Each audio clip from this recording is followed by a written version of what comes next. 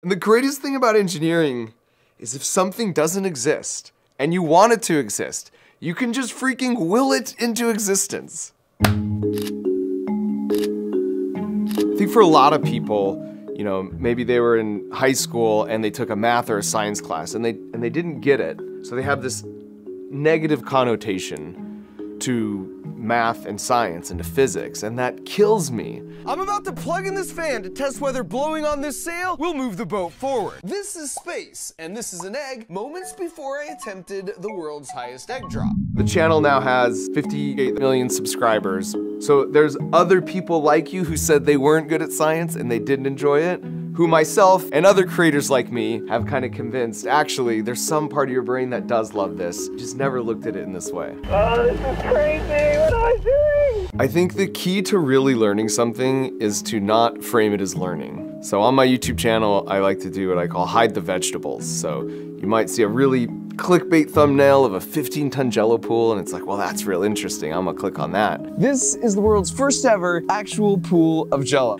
Before you know it, you're learning about the scientific method and chemistry.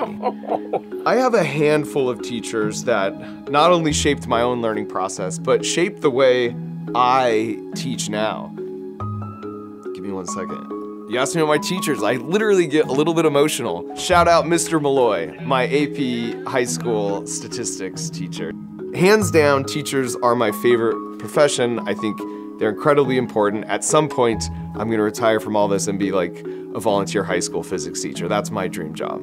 After high school physics, I was like, what is the career that applies most to whatever this is? Like, this just feels really good in my brain. And I settled on mechanical engineering because you could see, you know, there's electrical engineering or chemical engineering. An electrical engineer can't make the world's largest Nerf gun. You need a mechanical engineer for that. Straight out of college, I went and worked at NASA. And I was there for 9 years, 7 of those working on the Curiosity rover. I went and worked for about 5 years at Apple in their special projects group, and I signed a very thick stack of NDAs, which tells me I'm not allowed to talk about it. But I did have one patent I was the lead author on about using virtual reality in self-driving cars. That's public.